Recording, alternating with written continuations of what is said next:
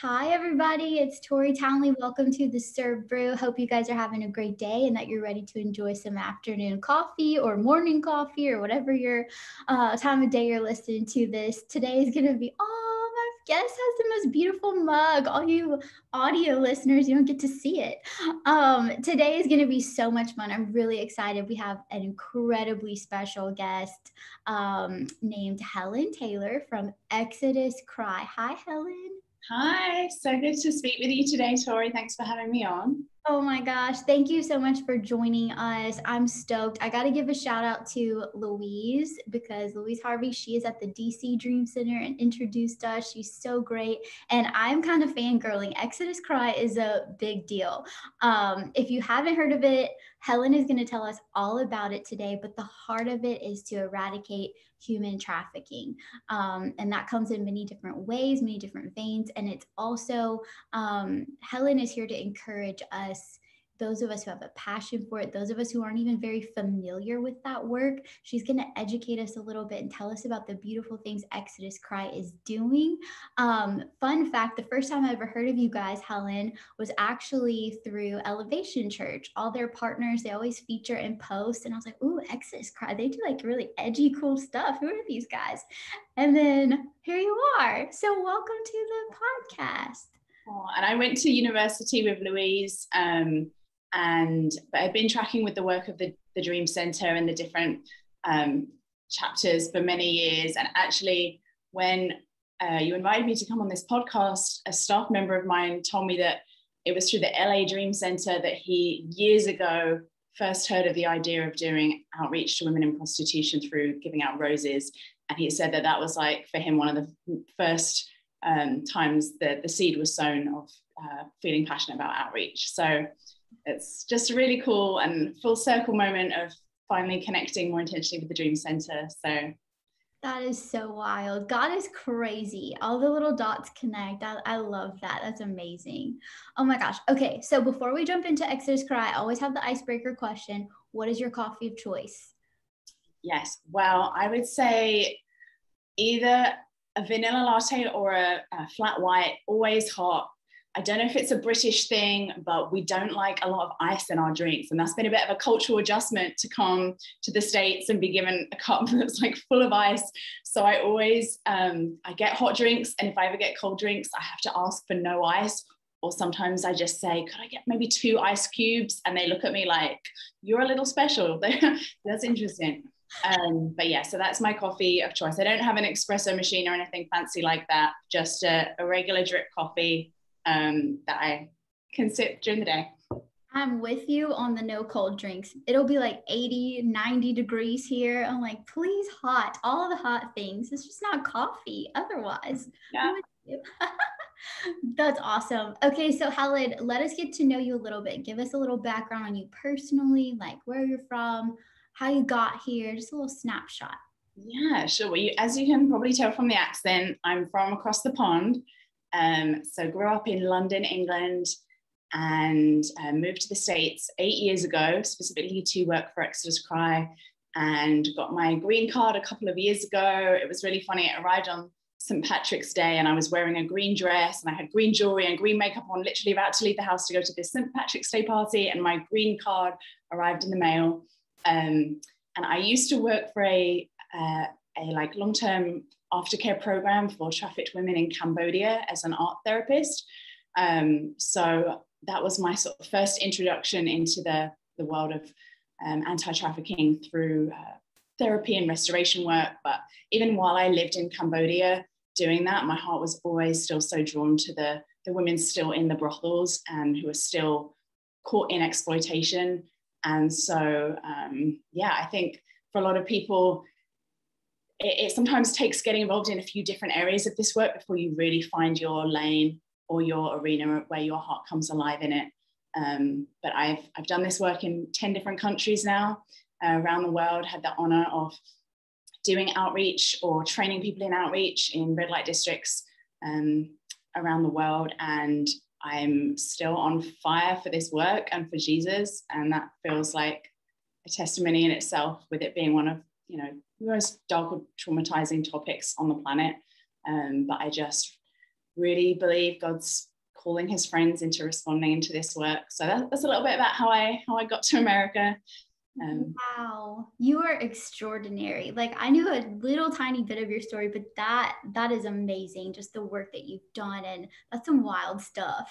It's so cool. You have a very special calling on your life. That's amazing. I would love to. So I know a lot of us have probably heard a lot about trafficking in certain ways, but if you could, you have experienced so much, you've seen so much, you do so much. Give us a picture of just like how this affects people's lives, maybe in ways that we don't even really know about on the surface, or maybe it's not talked about. Give us like a picture of the big need and like why you do what you do. Then we'll jump into exactly what it is that you do, if that makes sense. Start with the need. No, definitely. Well, I think people talk about, the issue of human trafficking, and of course that also includes labor trafficking and domestic servitude. There's actually 25 different types of trafficking. Most people, when they hear human trafficking, they think of sex trafficking, and that's actually specifically what Exodus Cry focuses on, which I know some organizations do both. In my opinion, they're two very different types of exploitation with different demand, different solutions, different legislative answers required. And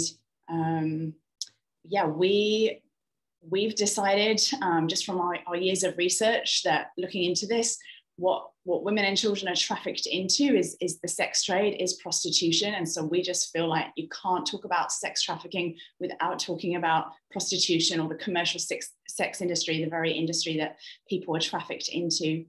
And a lot of people, I think, are more familiar with like so to prove legally, for someone to be legally classified as a victim of trafficking, they're either under 18 in the commercial sex industry, like consent doesn't have to be even verified one way or the other. If there's a 15 or 16-year-old in prostitution, they are automatically classified as a child, a minor, a victim of trafficking. If they're over 18, then legally, an element of fraud, force, or coercion has to be present for them to be labeled as a trafficking victim. And most people, I think of the force element, like the kidnapping, the chains, the ropes, the van, the more dramatic physical force element of the kidnapping, extraction, the force. Whereas the vast majority of sex trafficking doesn't actually that isn't the initial entry point into prostitution, into sex trafficking. It's the fraud and the coercion that pimps and traffickers know is actually a lot more effective for keeping their victims from running away. If they can brainwash them, if they can groom them, if they can trauma bond with them so that the person that they are exploiting sees them as their master and will never try and run away. And so I think a question that even years into this we still get is, she had a car, she was free to drive around and leave. Like, how could she be a trafficking victim if she clearly looks like free from the outside? And what we're really passionate about people understanding more and more is the coercive, fraudulent elements present in trafficking and the psychological coercions that pimps and traffickers use that is so dark.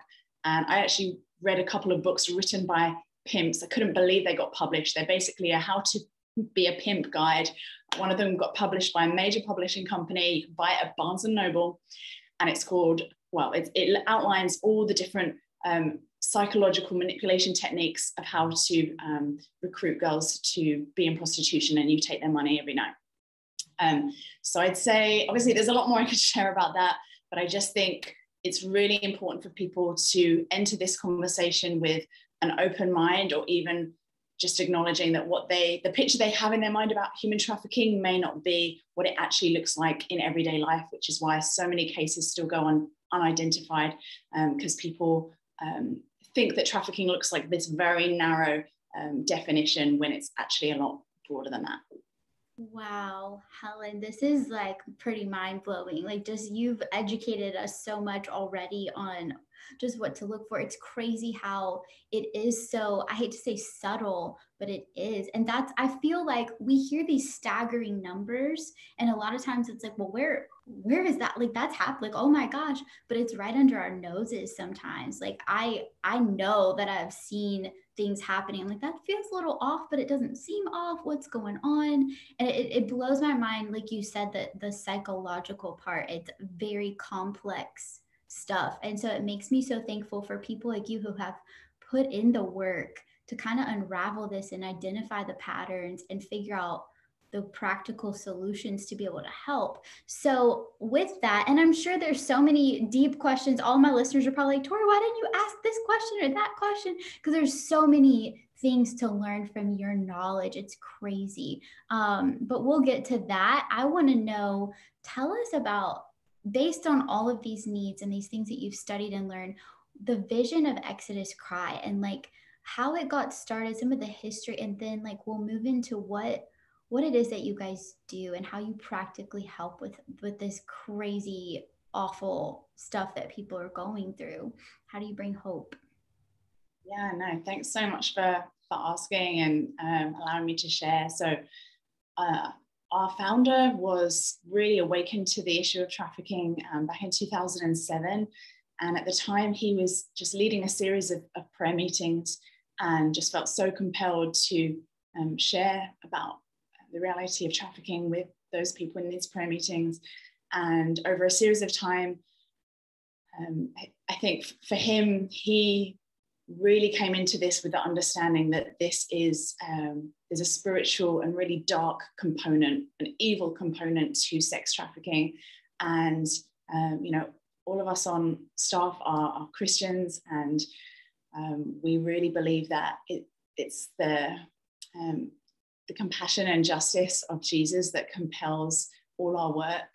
And that when he announced his mission in Luke 4, quoting Isaiah 61, you know, the Spirit of the Sovereign Lord has anointed him to preach the good news, to bring liberty to the captives, proclaim freedom for the prisoners, and bind up the brokenhearted, declare a year of jubilee. Like that, out of every scripture in the whole of the Old Testament that Jesus chose to announce in that infamous instance in Luke 4, the fact that he declared that about himself, I always seen Jesus as the ultimate abolitionist, and freedom and justice is, you know, righteousness and justice are at the foundations of God's throne, right? This is such important work to him, and it isn't this social justice issue to the side that's different from the good news of Jesus and his message. Like, it's absolutely integral and a key part of bringing the kingdom of God to earth and light, overcoming darkness. And so with that, someone a few months after this series of prayer meetings just approached my boss with $10,000 and said, I really believe you were meant to start a nonprofit to start fighting trafficking. And it wasn't really on his radar to do that. But with that money, his background was in filmmaking. So he began a trip that eventually turned into a documentary called Nefarious Merchant of Souls that's free to watch on YouTube. And it's a global look, a global expose of the sex trade worldwide. And it analyzes it in several different countries. What are some of the real key issues and what are some of the solutions, and really finishes with several survivors just sharing their testimonies of freedom. So we decided, I jumped on board 8.5 years ago. But I would say our mission is really in the spirit of William Wilberforce and how he abolished the transatlantic slave trade, a system that was so built into the mindset and the culture at the time. And he and the Clapham sect and the people in his small community were absolutely obsessed with the fact that the slave trade was the most evil, corrupt system, and that it wasn't okay on their watch for it to continue. So in the spirit of Wilberforce, we are working to shift culture, change mindsets. So through films, documentaries, stories, telling the stories, really humanizing the people who are most caught and affected in this, and inspiring change from those stories, shifting the culture, going after the deeper roots, and then legal reform. So abolition, what are the most holistic, redemptive, strategic, victim-centered laws on the planet that best fight trafficking, and how do we see every nation pass these laws? So I can share a bit about that in a minute. And then our other sides, we have the legal reform and cultural reform on one side, and the other side is reaching victims, going to wherever the sex industry exists, and being that voice of hope and love, coming alongside those in the sex industry, empowering them, building relationship with them. So we have teams every week going to the streets, strip clubs, sometimes Asian massage parlors, if there's exploitation happening there, jail program, and then reaching women sold for sex on the internet. So the different websites where they're listed and advertised for sex. We always think if the sex buyers can find the women, then so can we. And so we developed a whole training manual on all these different types of outreach and how to effectively reach people being exploited for sex in your community. And then we connect them with all the most relevant and accessible, helpful resources in the city that they might need, and partner with some other organizations that are providing the long-term aftercare, which we used to do that as well, and just decided that to best focus on our mission, we shouldn't focus on every single lane, but narrow it down to a few key lanes. So that's kind of our mission. Our mission is to abolish sex trafficking. And yeah, that is kind of how we're trying to do that. That is huge. My brain is going a million miles an hour. Like, it is so thorough, the just the coverage that you guys have, the knowledge, the history is beautiful, how this all got started. And I love that it's all rooted in the scriptures that you shared, and it is about setting people free. And to me, sometimes it can be a very intimidating type of ministry, like, just, oh gosh, I wouldn't even know how to help. That's terrifying. It's just, it's edgy, it's scary. But when you bring it back down to, like, it's people, like, Jesus loves people, and whatever it takes to help get them free, like, it's not simple, but it just brings you back down to that heart, and that just anchoring down in the roots of Jesus has this on his heart all the time. So then, yeah, wow, my mind is blown, as you can tell. Yeah, so let's go this way. So you've just shared such a broad picture. You guys touch in so many different areas. What would you say to our churches out there, our dream centers, our people who are looking to get involved? What are some practical ways that maybe they can get involved with you guys? Obviously, y'all are doing a lot. There's lots of partnership opportunities. What are some of those things? Yeah, just how can they get involved in this beautiful work?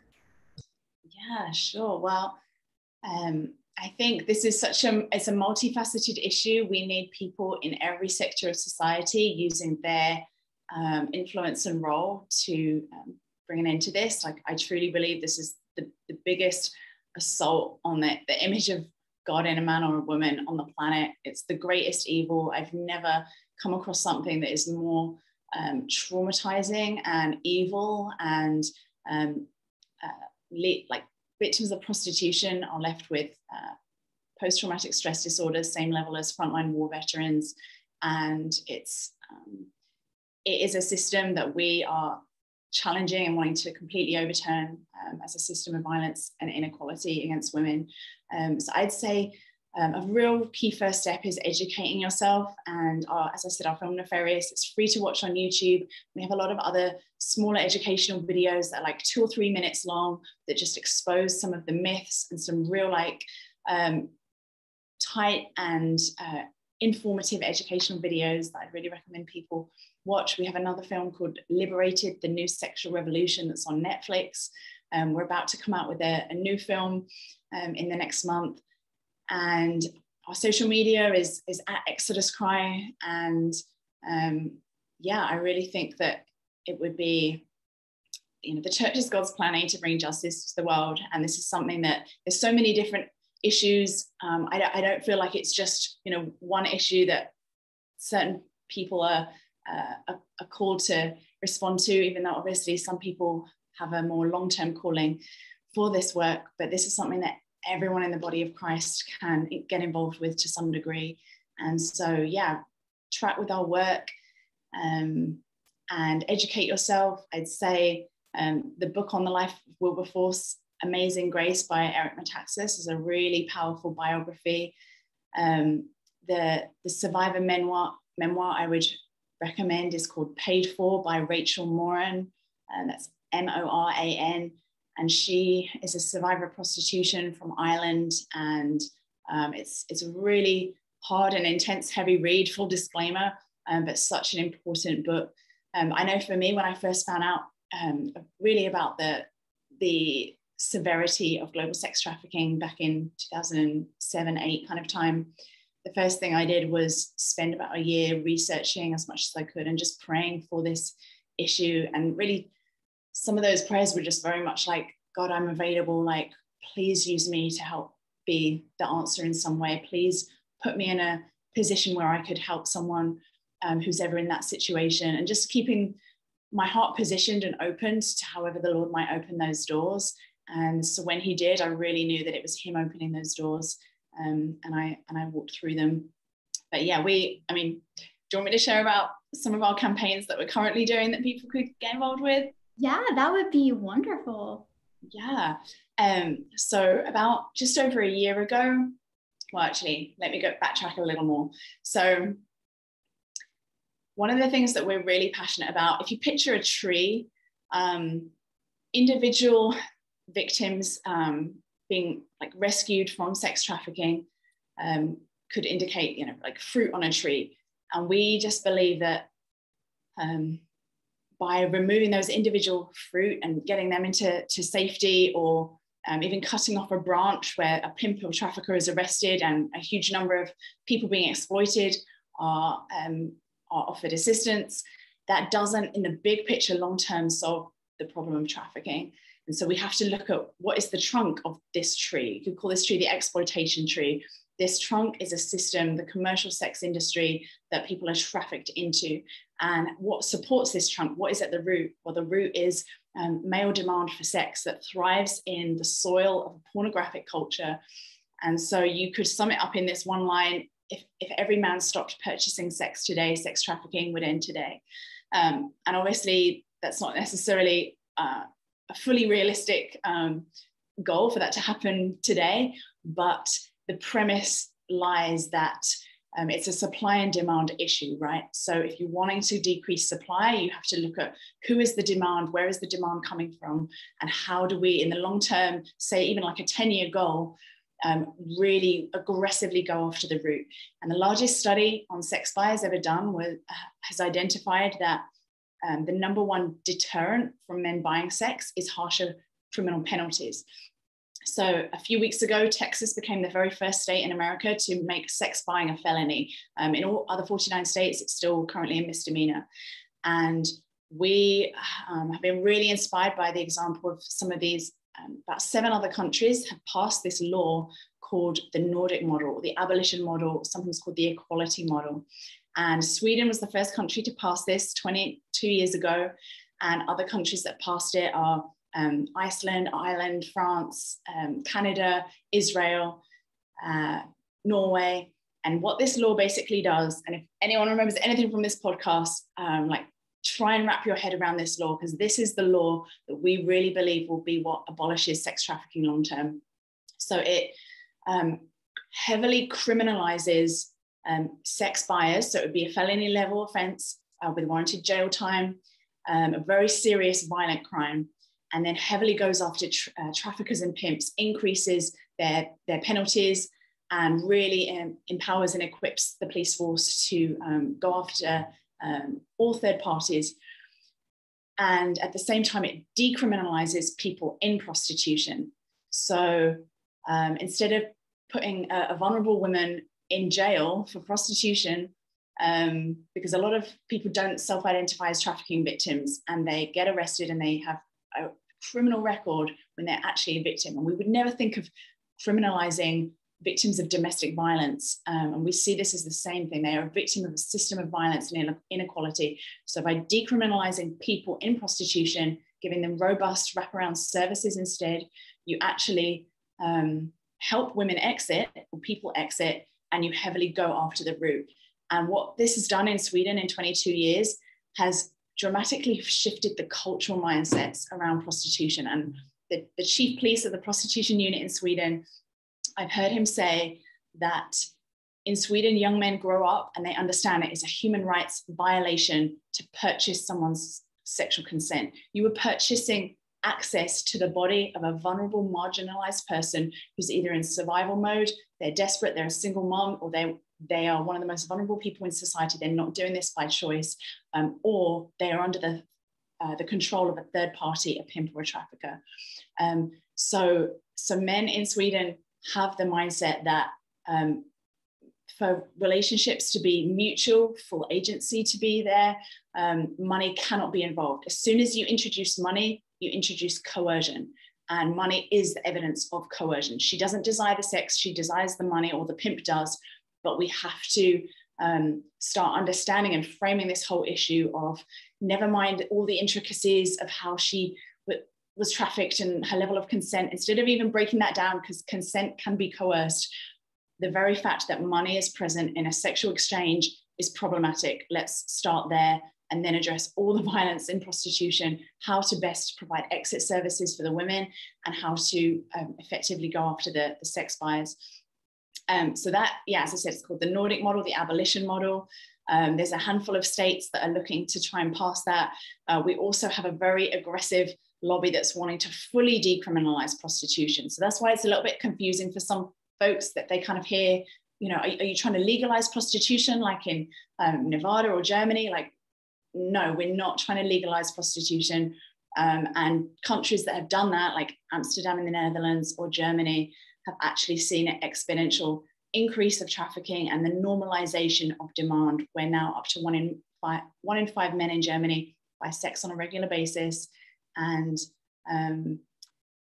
there's drive-through brothels, there's mega brothels, like it's ingrained into the culture. So comparing Germany and then nations like Sweden and Canada and France, it's sending these different nations in very different trajectories legislation-wise. So I know that was a lot.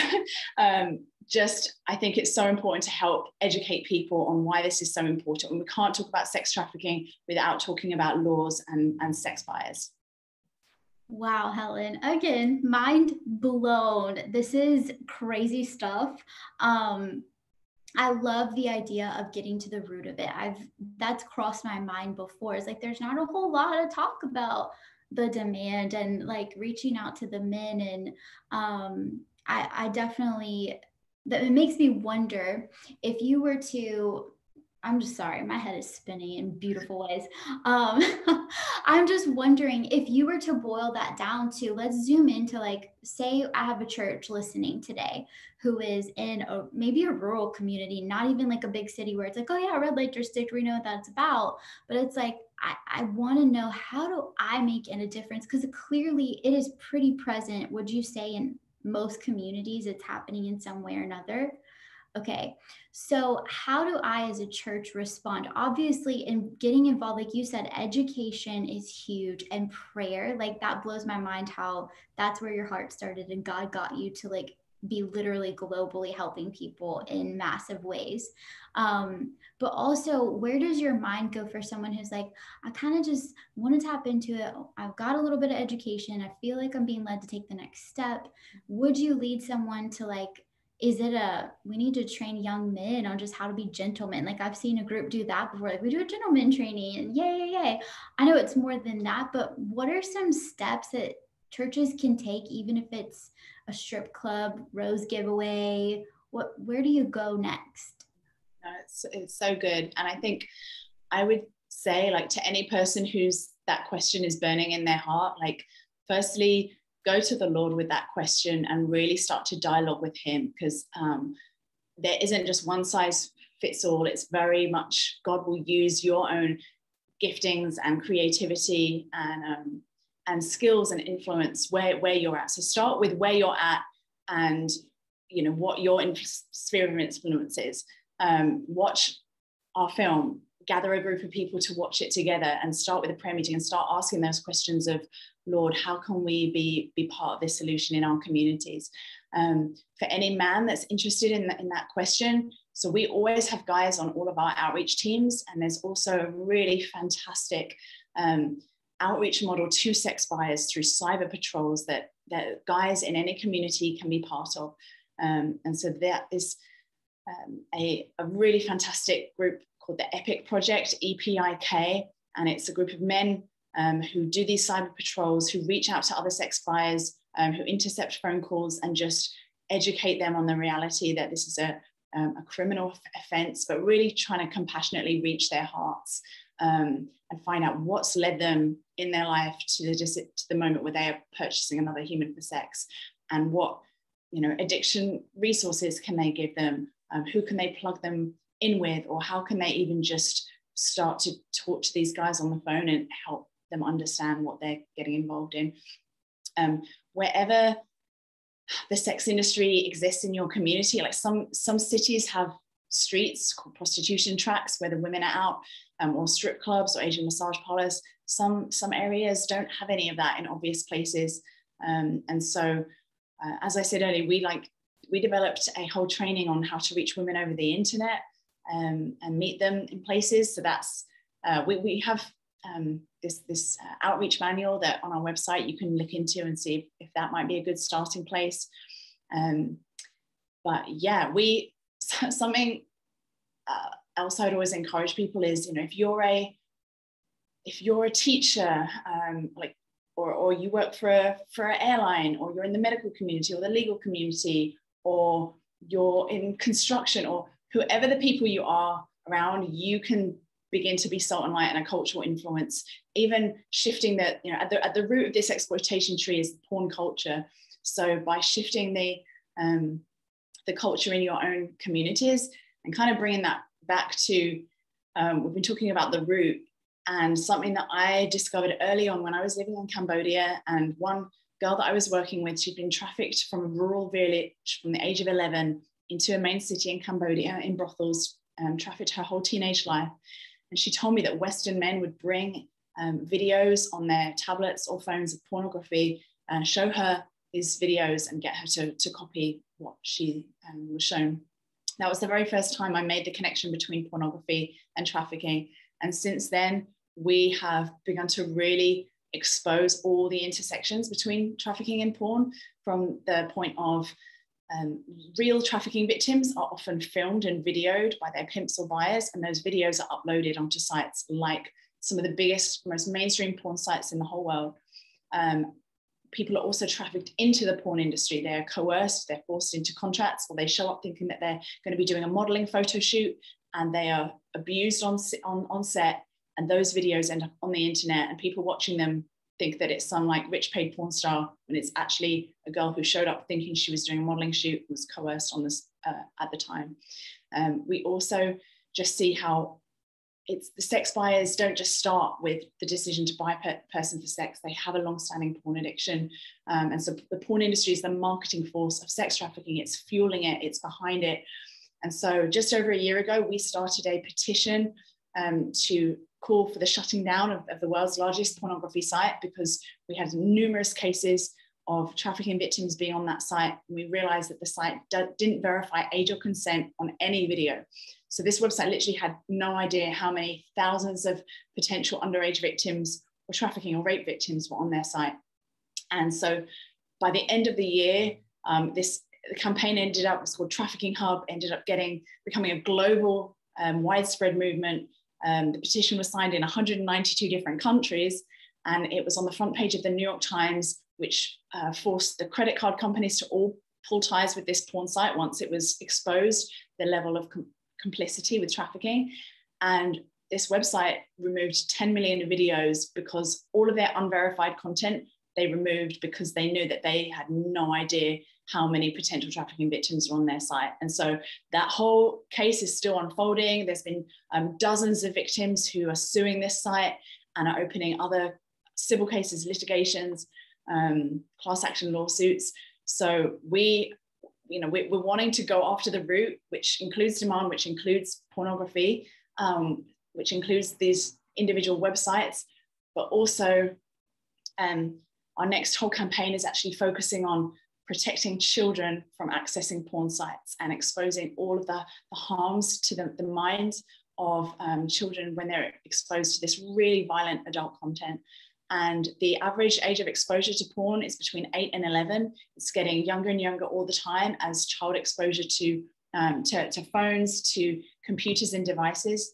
And a lot of parents have no idea how to properly filter some of these sites. And literally an 8-year-old is 2 clicks away from getting on the porn site that I mentioned that we've been aggressively going after, that doesn't verify consent or age.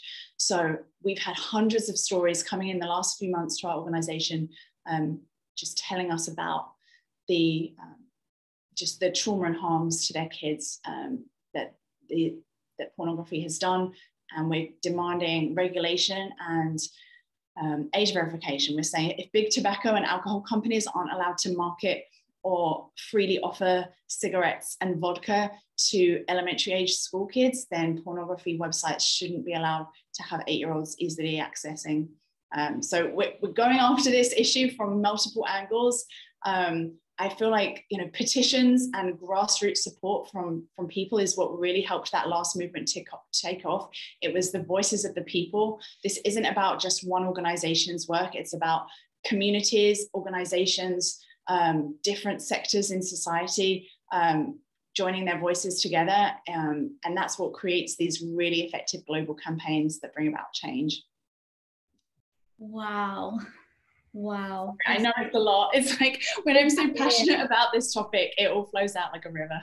No, and that's beautiful to me because I'm sitting here thinking, like, first of all, you guys are moving mountains. Like, this is big deal stuff, big, like just foundational type of influence that you guys have. And it also makes me thankful because you're an expert that we can learn from, we can come to. You've done a lot of hard work. And so we just like honor you in that, and being able to like kind of build that bridge for people who are not super in the know, but really have a heart for Jesus. Like, you have been such a big bridge builder, even just in the couple weeks or months that I've known you. Like, this is such a gift to be able to lean into that. And yeah, I'm sure everybody listening, it's like, if you didn't know that, your head is spinning big time. But you, Helen, and your team, you guys make it, I don't even know the word, but you just make it doable to where together we can make a difference. Together, we really can change people's lives, and we really can get rid of this evil. And it touches every, like you said, every generation, every gender. Like, it's prevalent, but it's not going to be anymore.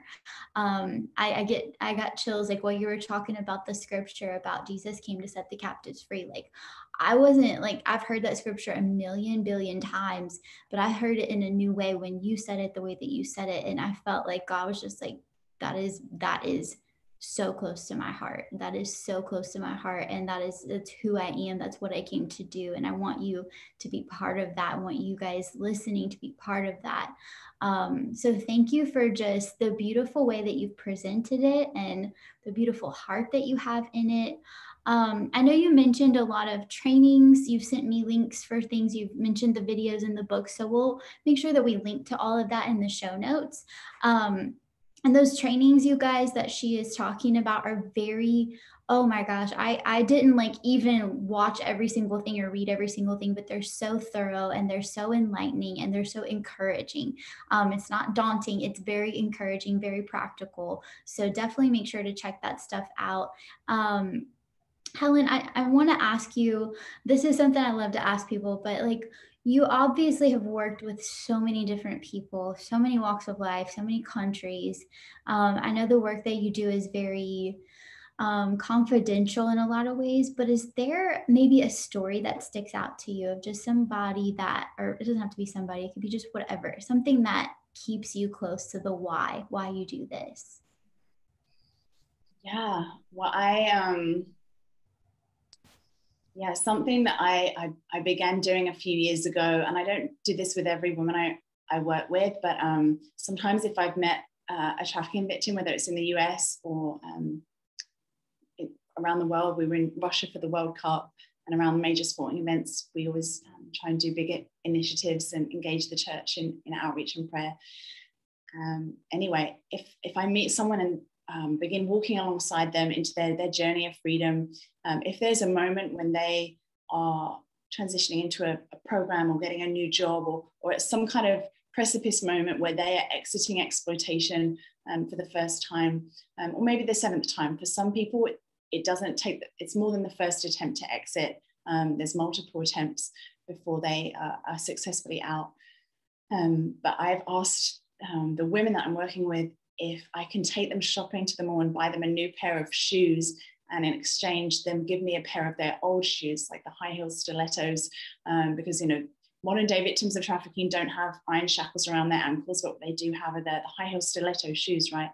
And so it's this kind of beautiful picture of the story of the prodigal son. When he returned, his father gave him a cloak, a ring, and new shoes. And I really believe that there's something about that that symbolizes like a new chapter, a new walk, a new journey, a new identity. And one day I was at a church and I was sharing this, and I had about 10 pairs of the stiletto heels from some of the different women I'd worked with. And it just made it really personal for people to see real shoes of real women that have come out of this life and celebrating that. And this young man came up to me afterwards and he just said, Helen, I found your talk really difficult to listen to because I used to buy women in prostitution out of a severe porn addiction. And I'm sitting here and I've never told this to anyone. And my stomach is sinking because I know that some of those women were trafficked. Like I just know. And I'm part of the problem. And his voice was shaking and he was like, can I repent to you? Like, can you pray for me to receive God's mercy on my life for what I've done? And I just sat him down, and it's really intense. I was a bit like, oh my gosh, Lord, give me your words towards this young man. And I just said, I know that you can't personally meet with and repent to every individual woman you've exploited, but on behalf of someone who works with women, like I receive your repentance, I receive your apology. And I just began to pray for him. And I had the same picture of the parable of the prodigal son, because even the prodigal son was a sex buyer, according to his older brother, right? He squandered his money on that. And when he made that return to the father, the heart of the father towards him was to run towards him, embrace him in compassion, and to redeem him from slavery and to return him to sonship. And anyway, so we talked for a while, we prayed for a while. He left the building, and then 10 minutes later, he just came up, he came back in just as we were all clearing up, and he had his shoes in his hand and was like, Helen, if the women's shoes symbolize their broken shackles of captives set free, I need to give you my shoes because I'm leaving here a free man and I never want to walk in these shoes again. And I just pointed to the stage. I was like, why don't you put your shoes with the women's? So he put his shoes next to the women's shoes. And then he just left the church in his socks. Have no idea what happened to him, but I just felt that was a really Holy Spirit inspired moment and such a powerful visual picture of the women a victim of one thing. The men essentially are victims of another thing, victims to addiction run by a big porn, corrupt whole industry that is hell-bent on addicting men to content that impacts their behavior and leads to sex trafficking. But it was just such, it brought it all back to the simple for the one message that all of this work is about. And that's why I love that we're focusing on global awareness and shifting culture and all these big long-term things. But really, outreach always keeps our hearts connected to the one. We're going on a street outreach, and if there's one woman we find tonight that we can just minister the Lord's love to her and connect with her humanity and value and just speak that into her and be there for her, that's what it's essentially all about for us. That is it.